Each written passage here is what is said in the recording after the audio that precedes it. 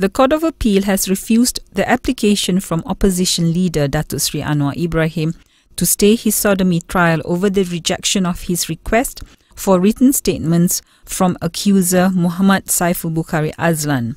Grounds for the ruling were delivered by Datuk Sulung Mat Jerai, chairman of a three-man panel of the Court of Appeal. He says the decision was unanimous. The other two on the panel were Datuk Ramli Ali and Datuk Zahara Ibrahim. Earlier, Zahra had taken over Datuk Apandi Ali's place in the panel after he voluntarily recused himself. Kapil Singh, who represents Anwar, says he was not prepared to proceed with the hearing if Apandi stayed on the panel.